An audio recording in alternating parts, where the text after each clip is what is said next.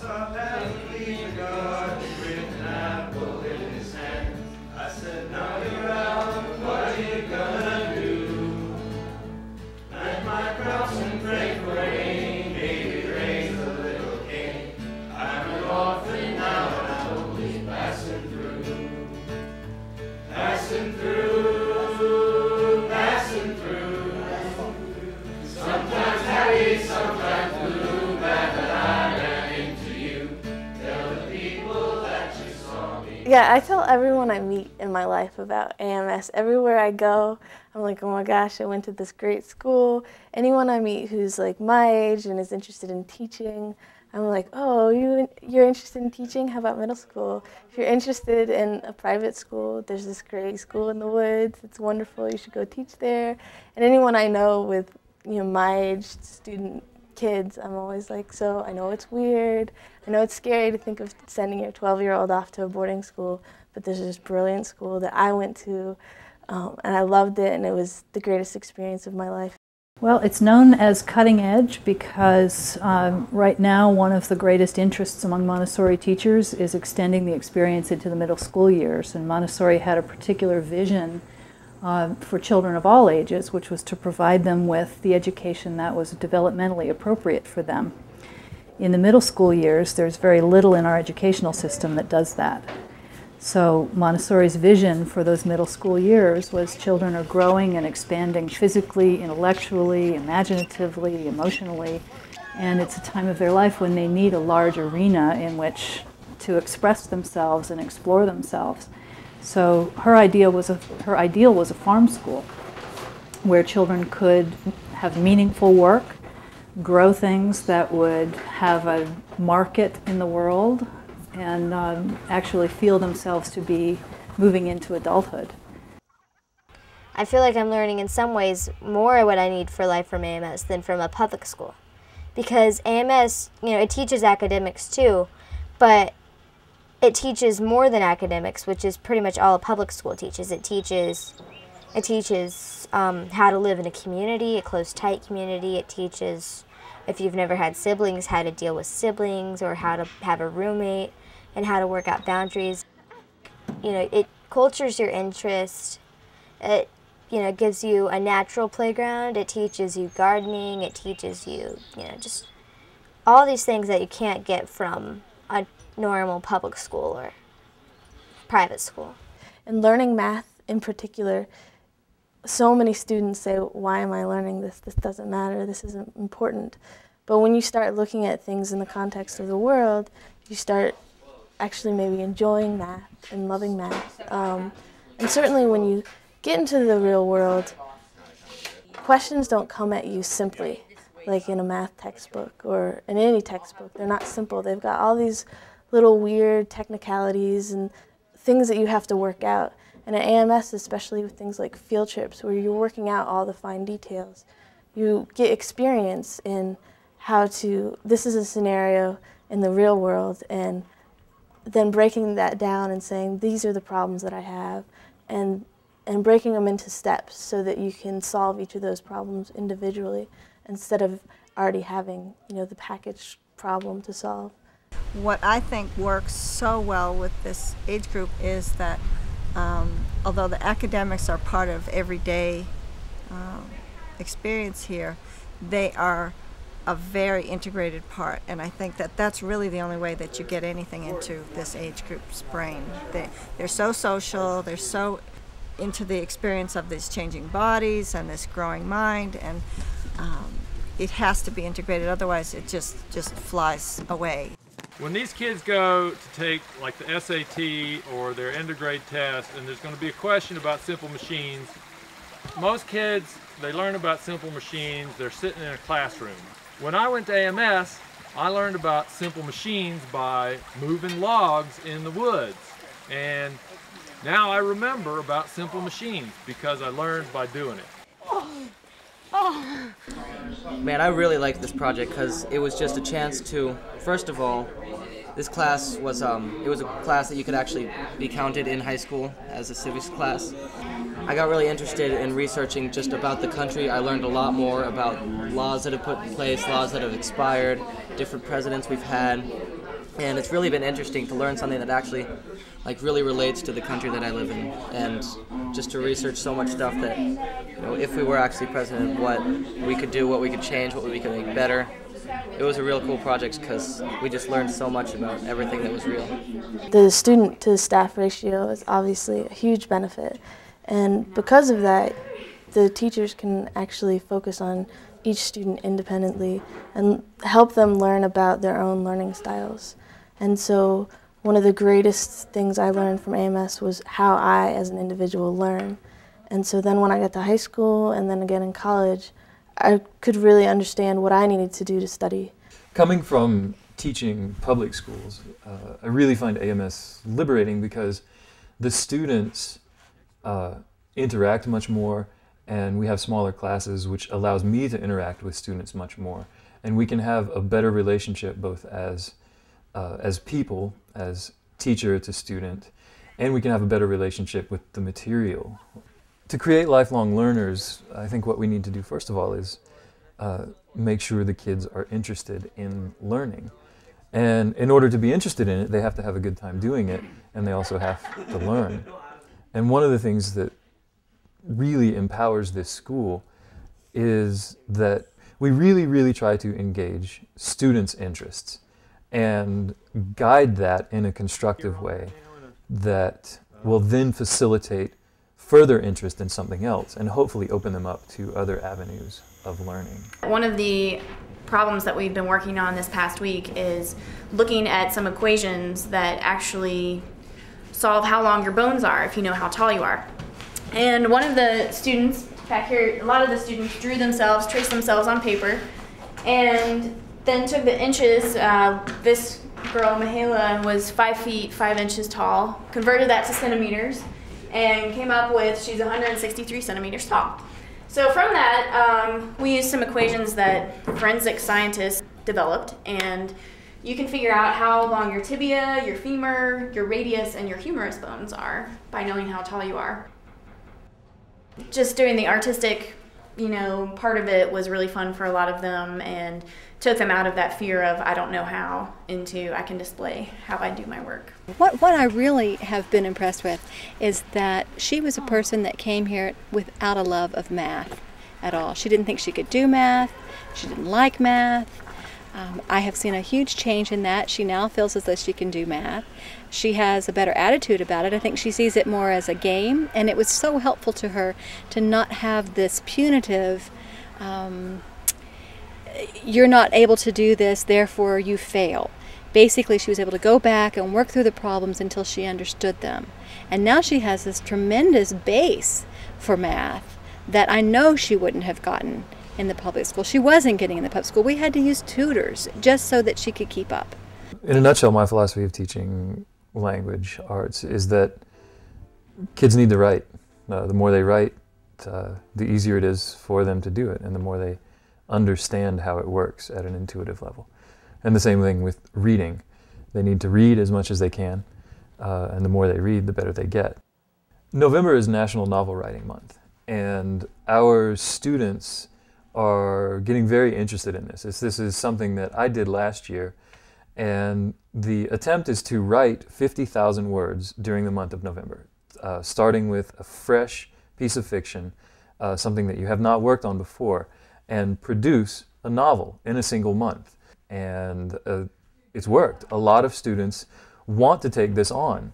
They have begun making plans, they've begun outlining characters and plot, and many students are really excited. They come up to me and they tell me, the story that they're going to write, or, oh, this character, he's going to do this, or he's going to come after, so-and-so. And everybody who's interested, we're going to get together and start writing, and we're going to have writing parties, and we're going to sit together for as long as we can stand it and write and write and write, all of us aiming for our personal goal. This particular age, there's not another one like it.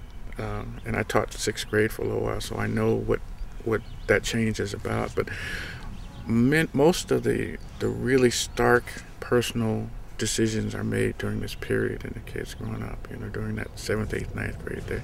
They go from they're still a little bit of a child in 7th grade, but they're thinking about working towards it, adulthood.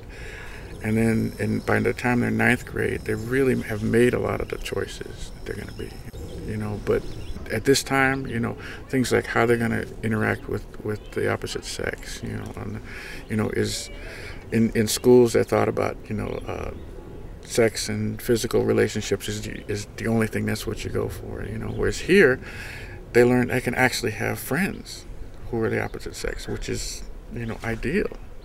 They don't have the pressures of television constantly telling them that you need to buy this, you need to wear this, you need to have this, all those things they're sort of sheltered from, and they can allow the other parts of the world to enter in and become a part of them. Well, electives are just like side classes about your interests, really, that you normally wouldn't get in school or in a normal school. Like there was a ethics class, or an ethics elective, which basically pushed your boundaries, studied ethics. There was a jewelry elective, where you learned to make jewelry. There was the belly dance elective. There was a hip-hop dance elective. There was a soap and cheese making elective even.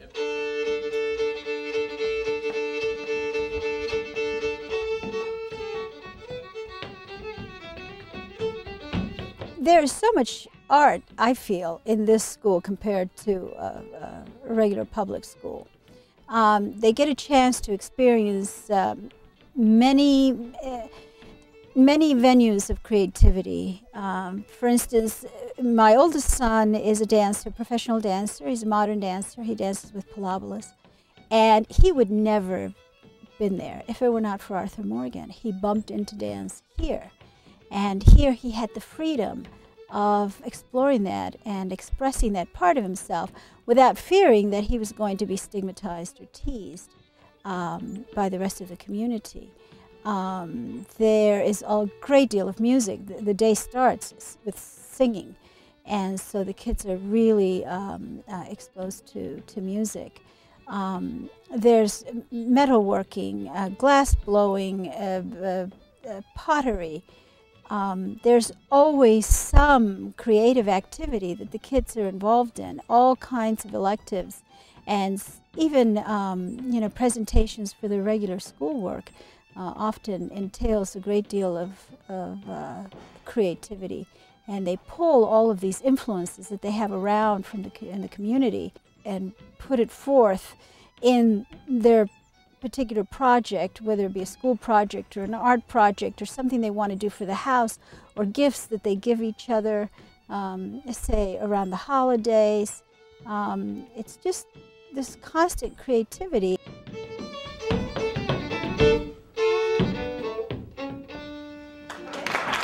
We did a Saturday night activity, and Jeff came in with a bunch of, computers and video cameras, and we did claymation, which was really cool. It was a great opportunity. He had the resource of, App State and those cameras and computers and technology, and learned a lot about, you see all these movies that are done with claymation, and you don't realize how hard it is until you actually try it yourself and do some short clips of stuff. At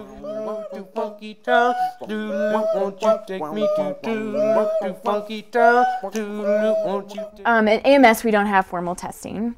We don't give grades, but we do extensive written evaluations, and we have academic open houses at the end of the 6-week unit that are a chance for kids to be held accountable for the work that they've learned over the course of 6 weeks. And at these open houses, we invite community members, we invite their parents, we might invite other school groups to come out, so that they're really showing the rest of the world what they've learned over the past 6 weeks, not just their teachers.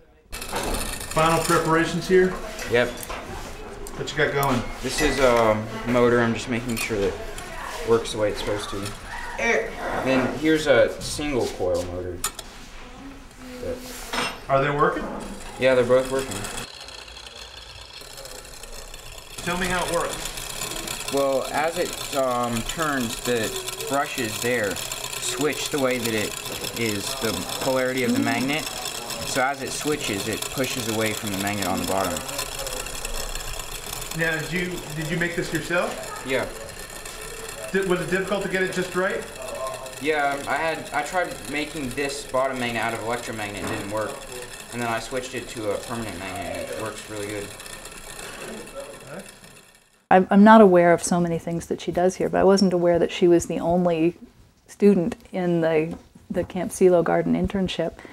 And she walked a whole group of people. It was mostly adults, staff, and parents. She walked us all through the garden, step by step, and here's what we planted here, and here's why we planted this, and here's where the food goes, and here's who buys it, and here's how it's processed. And she knew the whole thing.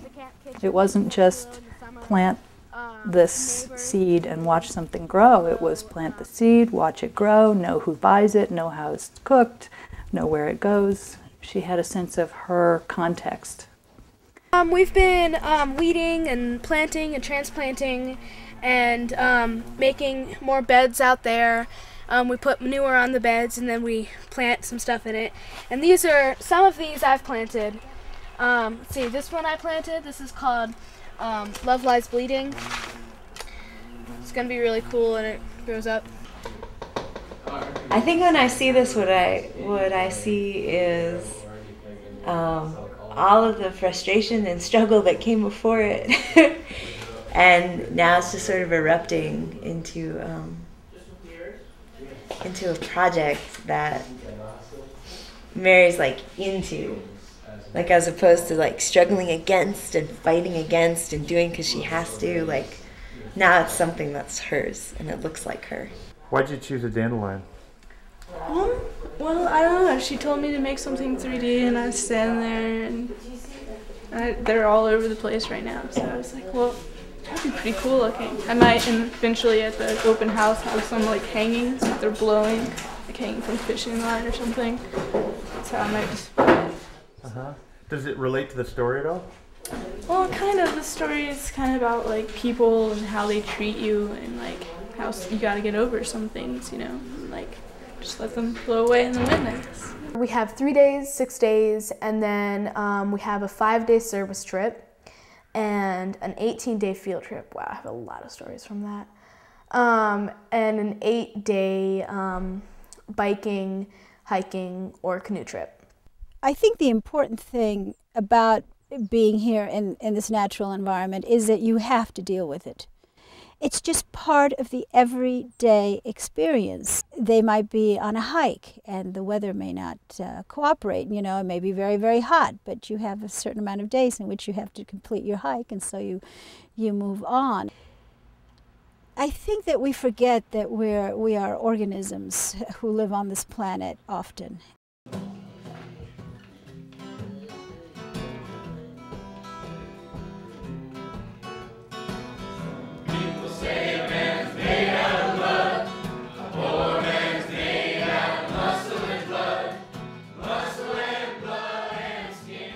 She's just gotten a broader experience for what it means to be contributing to a household.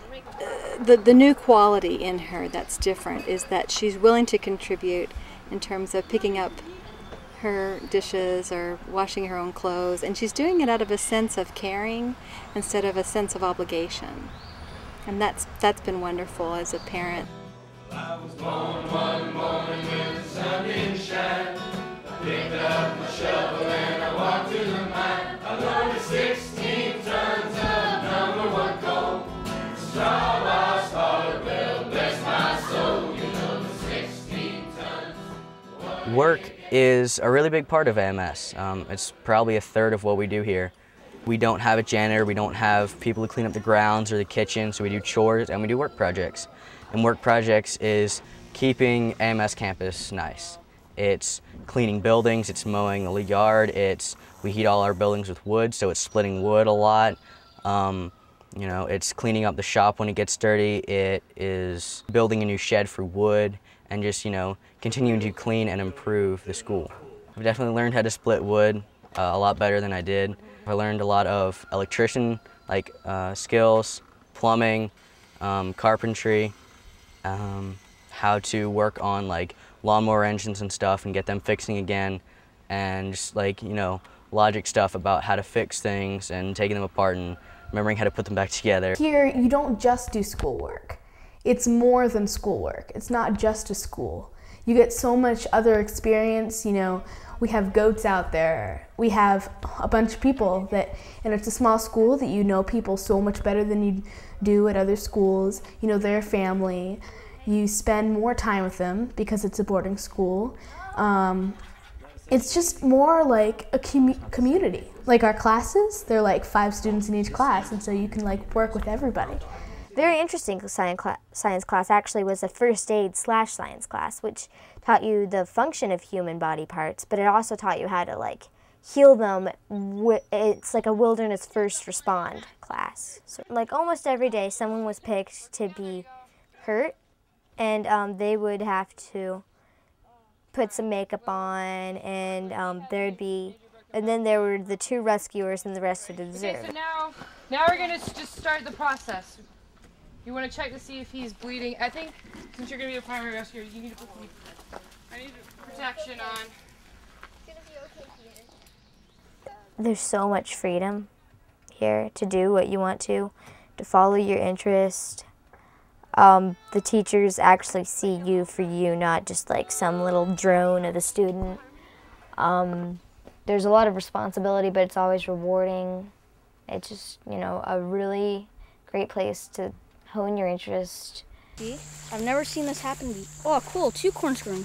See, this is corn, and there's like, see that's a corn seed right there. It's growing inside, and there's another one and another one. Oh, and they're sprouting? Yeah.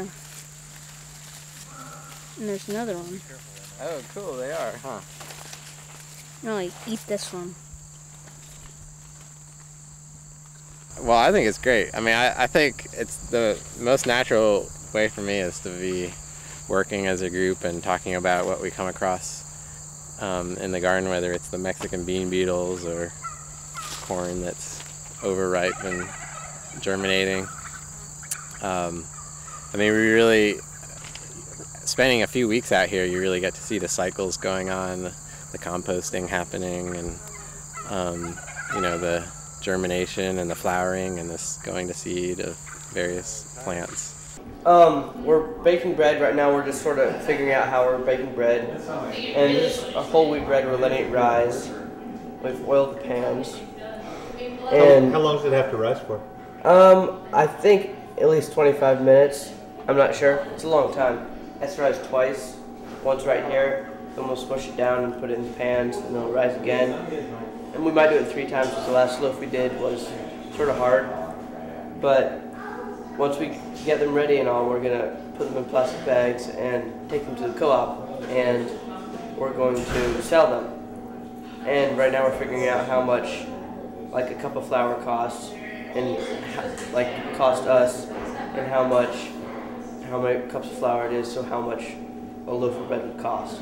We have these turkeys that we raise, and those who want to get to slaughter them, and I was one of those people. So we you know, we kill the turkeys, and then we cook the turkeys, and then we have like 10 Thanksgiving turkeys ready, 10 or 12.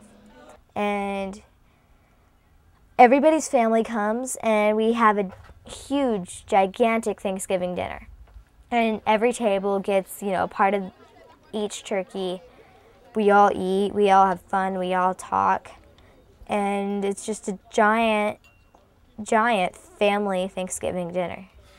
Here, you know, we knew Malcolm was going to be having fun, having adventure. He was going to be around people who cared about him. He was going to be taken care of. He was going to be well fed.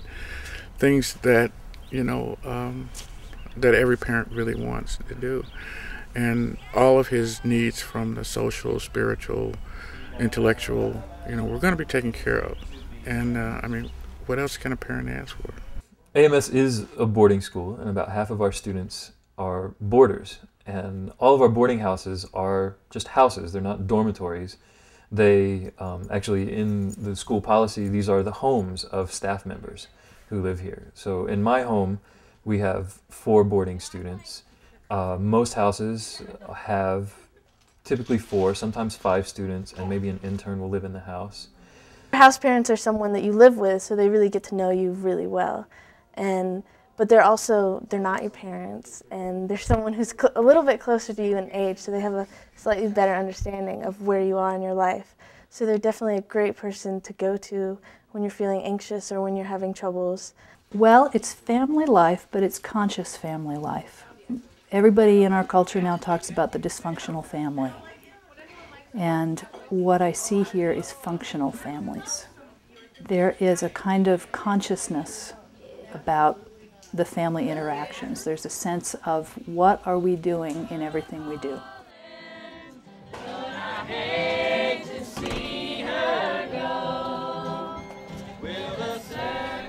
When I arrived at the Arthur Morgan School in 1980 and 81, I entered probably as a more troubled child than most, and sad child than most. I wasn't a very trusting kid. I didn't understand my social place in the world, my social responsibilities, my responsibilities within a community. And my 1 year at AMS really changed the course of my life. At AMS, I learned to trust. I learned that my actions had consequences. I learned what family meant and that it had a broader meaning than just maybe your birth parents and your siblings, but family really means those who you're closest to in your life and that you love deeply. And to this day, I really define my sense of family through my experience at AMS. All School Meeting is this really wonderful space where students can bring issues to the school and help make decisions about how the school is going to be run or things that are going to go on in the school. So the students really have this power in some sense over the space that they're living in. It's really exciting to watch them learn how to use that space, and instead of identifying a problem and saying, hey, this is the most horrible thing in the world, they say, hey, this is the most horrible thing in the world, and how can I change it? How can I fix it? So the students, instead of just being complainers, they become problem solvers. My first year we did a trip to Penn Center, which is this little community down in South Carolina, the Gullah community, and we do service work down there. We did it my first year, and we want to do it again my second year, and we usually do it every other year. But we were trying for it, and we wrote out this whole proposal, and it was one of my fellow classmates, Elliot, who did a lot of work on, gas prices and what it would cost, and which vans we would take, and worked out all the details, and I mean down to who would do chores when and what meals and stuff. But there's an example of someone taking on a non-expected, you don't have to do this. It's like, well, I don't care, I'm going to do it anyway. And going all the way through with it and doing hard work and academic work. Field trips are just a really unique thing that the school has. They're when the school splits into 3 groups, and the school has 3 main vans that we use, and each one of those groups goes to a different place in the United States in a different van and goes and does a different thing, and it usually involves service and learning, but also a lot of fun. Field trips were definitely my favorite time. I got to know people better. I got way close-up information that I never would have gotten, sitting here reading a textbook. On the 18-day field trips, she was extremely excited about what she saw in West Virginia.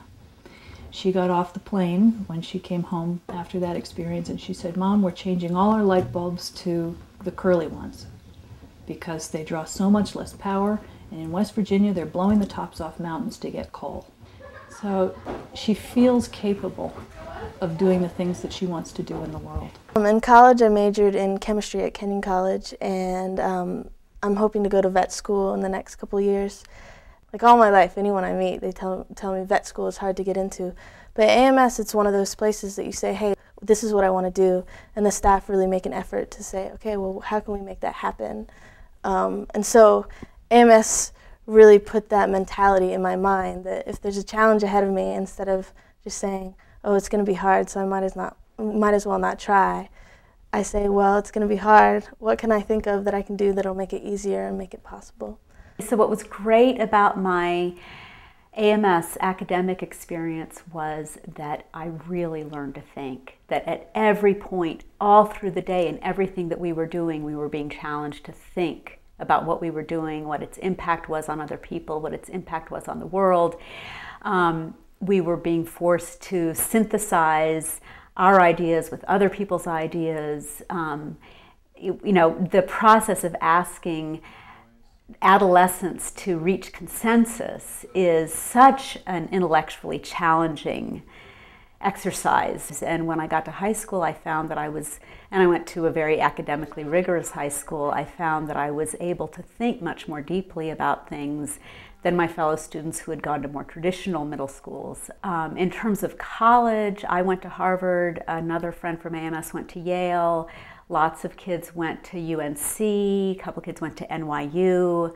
You know, when I applied to Harvard, my essay was about AMS and what going to AMS had taught me about how to learn, how to live in the world, how it had affected my whole relationship to education, thinking of education, as Elizabeth Morgan said, or I think it was she who said it, as life itself, not just as preparation. Like what I'm doing for the book that I'm writing this year, I'm writing the background of the characters. So, and in terms of what we're doing now, I'm a writer. My friend Heidi is a tenured professor at SUNY.